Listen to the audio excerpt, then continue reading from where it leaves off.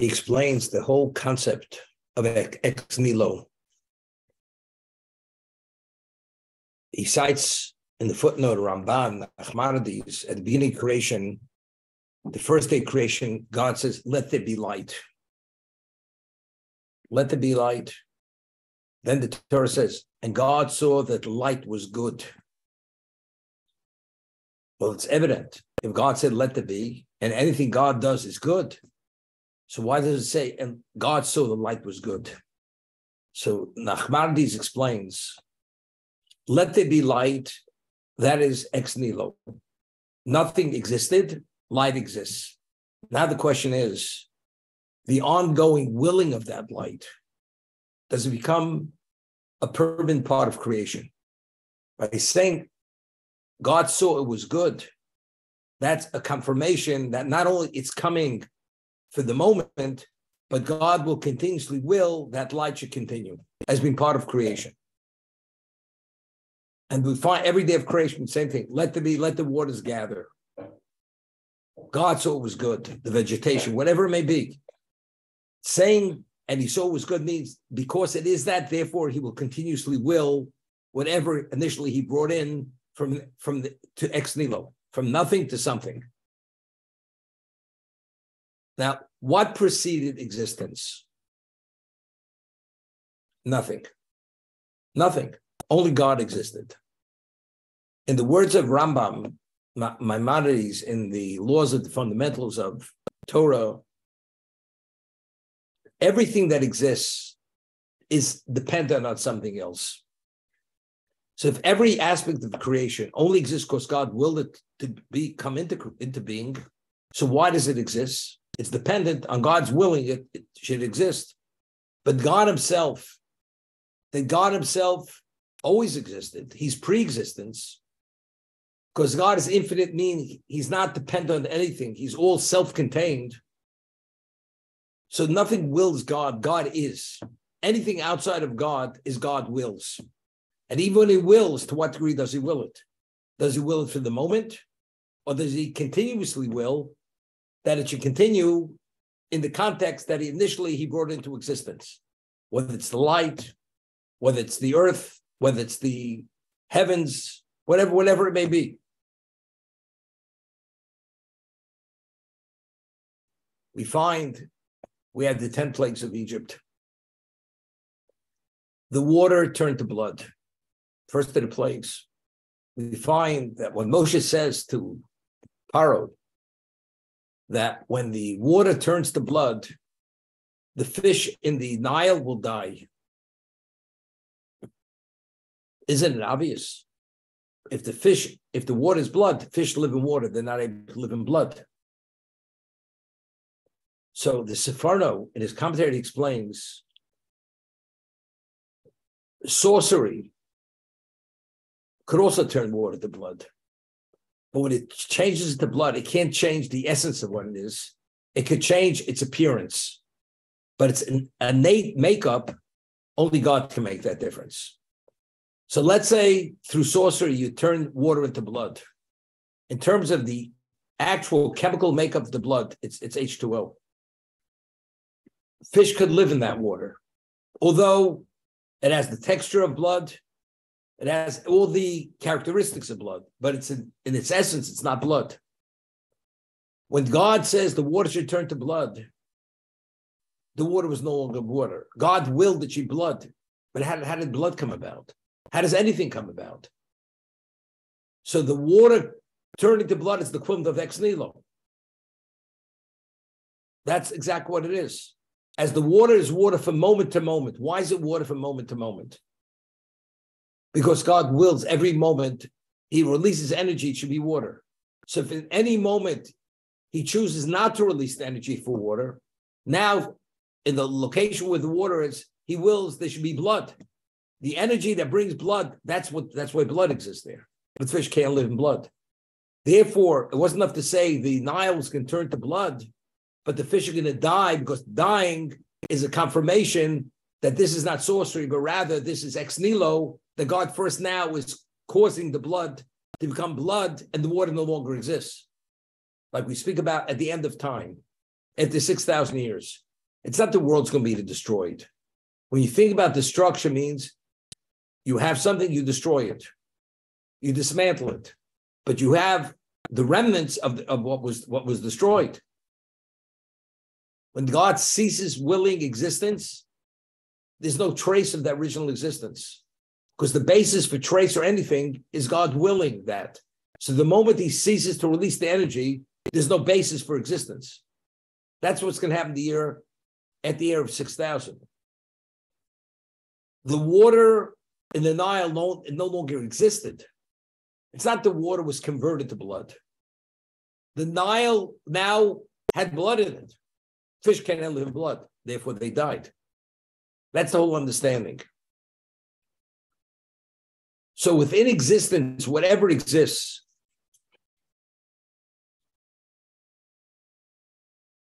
it only exists because he conditionally wills the existence.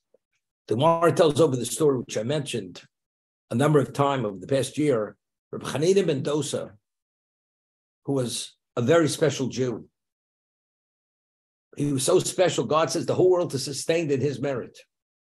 His daughter didn't have oil to light the Shabbos candles, olive oil. She only had vinegar. So Rabbi Hanina ben Dosa says, so what's the problem? As God decrees oil should burn, God could decree vinegar should burn. Now, why is oil flammable and vinegar is not? Because the energy that God releases to give oil to have the characteristics of a flammable, that's why it's a flammable. But if you should will that vinegar should have the ability to be the equivalent of oil, or even longer burning fuel, it burns longer. And he says to his daughter-in-law, why don't you try it? She takes this flask of vinegar, puts the wicks in, lights it, and it burnt longer than the oil would have burnt. And it burned till Motzoi Shabbos that they were able to say Havdalah on that light of that oil, the vinegar that was burning instead of the oil burning. What's that miracle? That miracle is that the energy God released for vinegar no longer has the characteristics of vinegar. This vinegar has characteristics of a flammable. That's what it is. We find the greatest of the miracles was the splitting of the sea.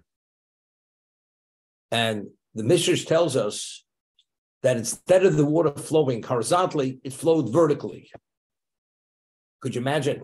The water of the Red Sea was flowing vertically, and for hundreds and hundreds of miles, people were able to see the splitting of the sea. It was never seen before. The water being a vertical stream upward. Whatever happened to the laws of gravity? I mean, how does the water, you mean it shot up with such force, and the force just kept going. It was just a vertical stream of water, a wall of water, vertical. How is that possible? Now, why is there gravity? Why is there anything? Because God wills every moment. That's how existence should function. And that's the experience of life on this planet. Why, when you go out of the orbit of the Earth, there's no more gravity? Because whatever the value of outside orbit has, gravity is not essential there. Therefore, God doesn't will gravity. But on the Earth, where man lives, and you have to function, gravity is essential for our function. Otherwise, you can't function unless there's gravity. The body doesn't function. The maintenance of blood pressure, the digestive system, nothing functions without gravity. It's an essential in our function. But that's all God willing. God wills that. We talk about resurrection. Why is resurrection? If you understand that existence is ex nihilo, and every moment of existence is ex nihilo, because God continuously wills every moment. As the Ramban says, when God said it was good, it means therefore it's going to be. It's going to continue. God said after Adam ate of the tree of knowledge, he's subject to death. That means there's such a thing as a lifespan. Once the years allocated to a human being is over, the person dies. But the person who's going to be worthy, he'll be resurrected. But how's it possible? His remains decomposed into dust. How from dust do you have a human being? How from this colorless liquid, when it fertilizes the ovum, how do you have a human being developing? Because God wills that process, that the energy from the conception to birth, that's how it happens. And why does a child develop into adolescence, into an adult, and whatever? And why at one time people lived 800 years and they were vibrant till the very end? Why? Because everything is based upon the energy God releases. If God releases an energy that the age of 500, you're a young person, you're a young person. Just that's why you're a young person up to a certain age, which is a lot less than that. Everything is based on whatever God wills. Person recovers miraculously from a terminal illness. For God, it's not. What is it? It's meaningless. The illness is only because something has malfunctioned in the body, and therefore the illness, the immune system has been breached, and therefore something has gone haywire, gone awry. God wills an energy, it doesn't go awry. Person is healthy till the last moment of his life. Doesn't even age. The first human being to age was Avraham Avinu. Until Avraham Avinu was at a certain age, there was no aging in existence. He only aged, God introduced aging into existence, so you should be able to discern between Avraham and Yitzchak, because they looked identical. Otherwise, they couldn't discern between the father and the son. But how's there no aging? It's a natural process. The answer is no. It's only natural because God wills it should be natural. That up to a point, you develop, you advance. After that, you start waning. When you start waning, this is the consequence of waning, because God releases another energy which allows aging to be. Until Yaakov, there was no such thing as illness. There's no illness in existence. The first human being ever to become sick, when Yosef was told, your father is not well, Yosef knew immediately, it means he's dying. And it was only introduced illness, so Yaakov should set his personal affairs in order to bless his children before he dies. And Yosef understood this. When he heard his father was sick, it was unheard of. There was no sickness in existence. But since it was essential, because the blessings Yaakov gave to his children were essential for the future of the Jewish people, he set each one's abilities and capacity, and he defined them. And because he defined them, blessed them, that's why they evolved as they did. Each tribe with its own unique personality and ability, only because of Yaakov's blessings. But if Yaakov would suddenly die, not knowing when he's going to pass away, what happens? God forbid. The nation who's going to meet the objective of creation is not going to have the capacity. God introduces illness. Yaakov comes not well. He understands it's time now to bless his children before he passes away. But again, if not for Yaakov, and if a person would pass away instantaneously, what's the loss? There's no loss. The next child will take over. Yaakov, no. It was essential. He blesses his children before he dies, and he has to define each one what exactly their capacity and their function is vis-a-vis the whole. So God turned over the whole world, changed the course of existence. The reason why there are hospitals and doctors and all this is because of Yaakov Avinu. Because there has to be a Jewish people. Otherwise, there wouldn't be a Jewish people, because without the blessings that Yaakov gave to his children before he died, without those blessings, would have gone nowhere.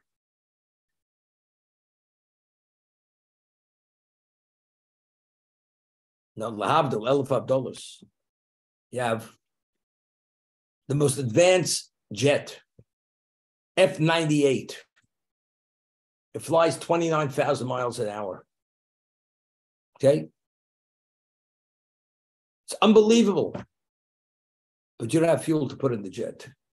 What's its value? It has no value. But could you imagine the potential if you would have? Could you imagine what the Jewish people would be if they would have been blessed by Yaakov? But if he didn't bless them, you're going nowhere. Therefore, God left no stone unturned to make sure Yaakov will bless his children before he dies.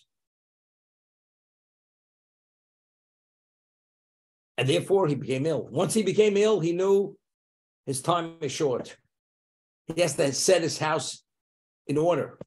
And therefore, he blessed each one. He summed his children. He blessed every one of them. He blessed Yosef's children. That's the reason.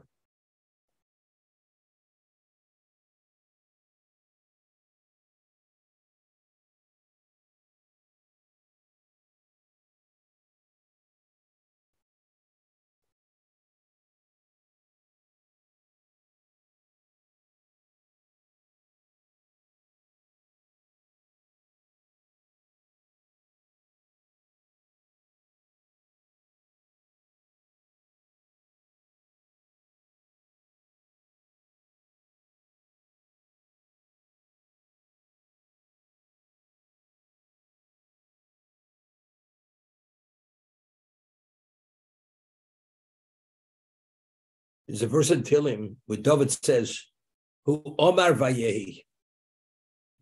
God said it should be, "Hu Tziva Vayamod." He gave the directive, and it took on a permanence. Pasuk in Tehillim, "Hu Omar Vayehi." Where did Hashem say it should be? Vayehi. Yor. There should be this. There should be that. Hutziva v'yamod. He gave the directive, and it took on a permanent status. Vayarashem kitov. That's the meaning of that pasuk that David is saying in Tehillim. That's the verse.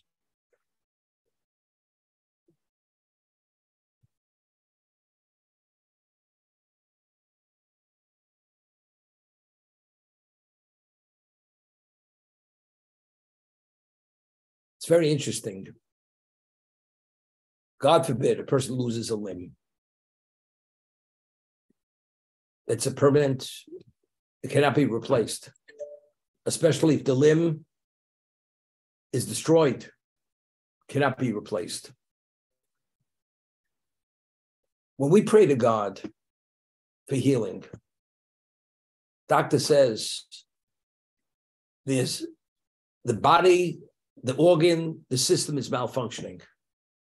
And one of the blessings of the Amidah is refining. We ask God to heal us. What's the healing process? Right? If there's intervention, you come up with some kind of medication, a pharmaceutical. So the body is failing because it's what? It's deficient in something. So if you compensate the deficiency, the body naturally recovers. Naturally recovers. What about if you didn't give it that infusion? Or they didn't discover yet that type of medication that could address whatever that problem is. Person would die. That's what happens. One time people died of pneumonia. Of course, they didn't have any antibiotic to address the pneumonia. People died of tetanus if they had tetanus. Of course, there wasn't anything to address the tetanus. That's what happened.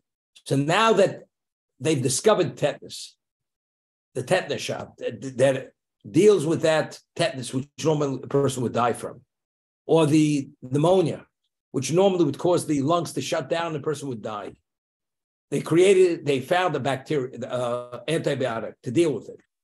So why does a person recover? Because the antibiotic interacts with the system and it destroys the bacteria that's destroying the system. Now that the bacteria was destroyed, the body has the ability to recover. How does the recovery take place? Naturally, it takes place. Because that's the way the body functions. Even though it has a setback, it recovers. What allowed it? The medication, the antibiotic. But what does the antibiotic interact the way it interacts? Say, because that's the reality. You put your hand in the fire, you get burnt. Because that's what's supposed to happen. The antibiotic goes into the body, it attacks the bacteria, it vanquishes it. Now the body has the ability to recover. You put your hand in the fire, you get burnt. Why? Because fire burns. So I have a question. So why when Avram went into the kiln, why did he get burnt? Why wasn't he incinerated? Why? You know why? Because fire burns only because God says it's supposed to burn. It vaporizes, consumes, incinerates. But if God says it's fire, but this fire doesn't burn. Avram Avinu's clothing weren't even singed. To that degree, because God wills fire, it only burns because a component of fire means it burns. But if God wills that same energy, we've had the story of the burning bush in the Torah. Moshe is shepherding the flocks of his father in the desert, and he sees something unusual. Never saw anything like it. The burning bush, it's burning, and it's not consumed by the fire. Never saw it. Fire consumes. Why is this bush being consumed? Hasnein and uko. The sneh, the thorn bush is not being consumed by the fire. How does that happen? He approaches it. He realizes that this is an angel, a holy angel, speaking to him in the name of God. If you put your hand there, you get burnt. Anyone else. But it's not burning the bush, but it's called the burning bush. Not the burnt bush. It's burning. But it's not, again, same idea. Everything is what it's supposed to be because God wills it.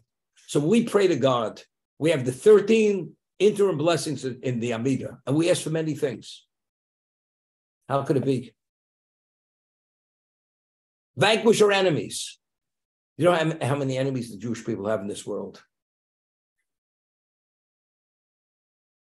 During the Middle Ages, you know how many enemies the Jew had? The Jew wasn't safe, regardless of any community he was, anywhere in this world. That was the level of anti-Semitism in the Middle Ages. How did he survive it? How? It's a miracle that every one of them wasn't totally destroyed by anti-Semitism. You're surrounded, you had nowhere to escape to. But yet, we survived it. It's just divine protection.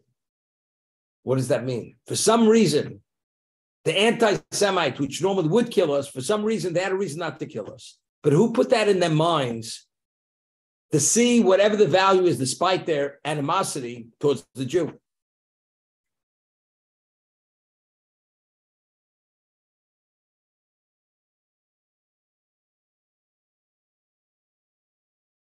Again, this is a confirmation that God wills our existence.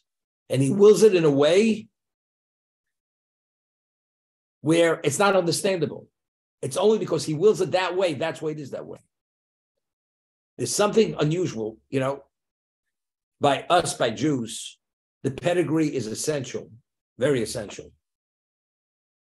In Egypt, we were slaves for 210 years. We had masters. The Jewish women were always very attractive. We find when Sari Menu went to Egypt, Avram was concerned that because these people, they never saw such beauty, they may take Sari Menu and kill him. So he concealed her. The Jewish people went to Egypt. They weren't ordinary looking people. But yet, we did 210 years. Not one Jewish woman was defiled by an Egyptian, although we were their channels. They could kill us, they could torture us, but no Egyptian engaged sexually with a Jewish woman. Only it happened once. The whole story, the Egyptian Moshe, the one who Moshe killed. The one had gone in and cohabited with one person's wife. But no other Jewish woman. As a result of that, every child born in Egypt is of Jewish descent. Paternal, maternal, it's all Jews. The pedigree is crucial. We're not a Jewish people unless we descend from the 12 tribes. Irrefutably, we're from the 12 tribes. How do we know? Because God attests, when the Jews are counted in the desert, every tribe that's mentioned, every family that's mentioned, the letters Yud Hey, which are letters of God's name, he says, I attest to their purebreds.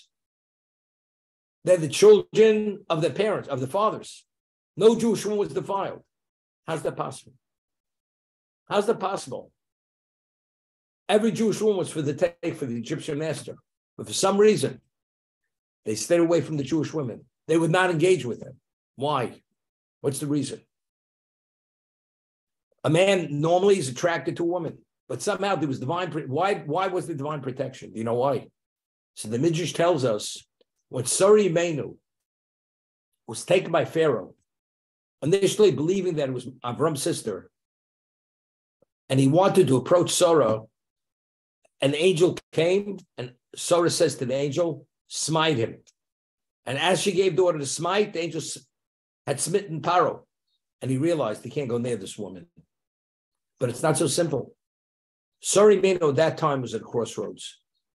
If she would have said not to smite, and she would have been agreeable, you know what it means to be the queen of Egypt? The queen of Egypt meant there's the most advanced civilization in the world, and there's a lot to gain. She's still a human being. She had to make a decision. Her decision was, God forbid, definitely not. So because she met the challenge and would not allow herself to be defiled, and she retained her modesty, every Jewish woman, her granddaughters, merited divine protection. That no Egyptian woman, as Pharaoh, who was an Egyptian, could not go near her. No Egyptian man will go near a Jewish woman when the Jews will go into bondage. That's the reason why no Jewish woman was defiled by what? By an Egyptian male. So why was there a Sinai? Why were we qualified to receive the Torah at Sinai? Because we merited that divine protection, because the Jews that left Egypt were of Jewish descent, not of Egyptian descent. That's why. But why were they those Jews who were Jewish descent, not Egyptian descent? It was the merit of Sarah Imeinu, Sarah the matriarch, because she did something and she was able to withstand that test. In her merit, all her granddaughters merited the special divine protection. But it doesn't make any sense. It doesn't make sense. It does make sense. Because if God wants it to make sense, it makes sense. Because whatever he wills, hu amar vayehu v'tziva v'yamod. What he says it should be, that's the way it is. Regardless. If God says the water should flow vertically, hundreds of miles up in the air, but that's not the way it's supposed to be. That's all God says it's not supposed to be. But if God says that's the way it's supposed to be, rather than the water flowing horizontally, it flows vertically. Because every moment is a moment of ex nihilo, and the way he wills it, that's exactly the way it is.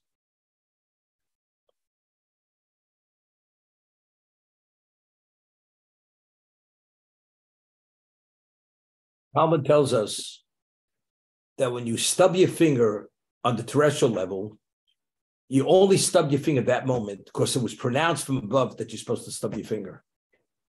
In the words of the Gemara, "Ein adam nokif etzbo lemalamato elam ki machrizin oso milmalo." If they announce from above you're supposed to, that's what happens. You know, a person jumps out of bed, stubs his toe, and he sees stars. You say, "Oh, so careless." A lot of people jump out of bed. If you've done it before, you didn't stub your toe. Why now?